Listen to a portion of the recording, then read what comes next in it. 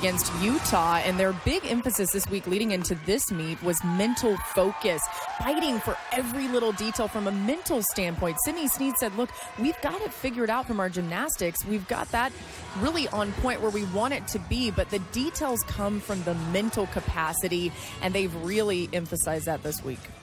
Laura, that is such a great point, because I can see it in their face. I can see them being very deliberate on balance beam, really focused on those little things.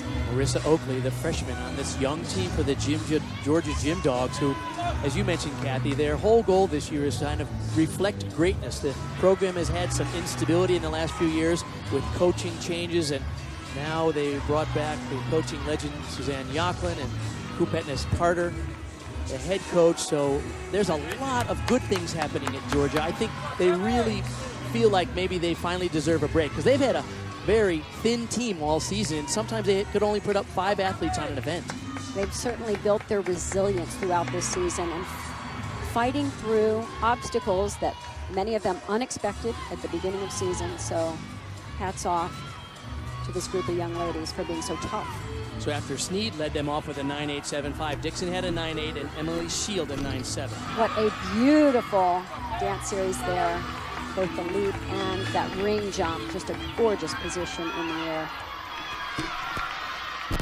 Nice, up on that landing. They really need to try to glue those feet to the landing, not give away those little tenths of a point.